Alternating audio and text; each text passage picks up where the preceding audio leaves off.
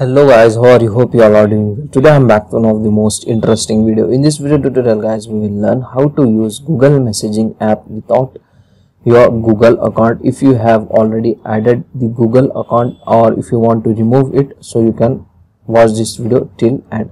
So for this guys, first you need to open the Google messaging app on your phone like this, and then tap on the profile picture in the top right side corner of your screen like this. So as you can see guys, my Google account was already added here. I want to remove it from my messaging app, so just extend the Google account, just tap on down arrow mark like this, and here you can get the option use without an account. Just tap on it. Okay, now it will remove your Google account from the messaging app. As you can see guys, our Google account was now removed. Okay, so this is the easy and very simple method to do this. So that's what you guys, hope you enjoyed this video. If you enjoy, please guys like, share and subscribe to our channel. Thank you very much.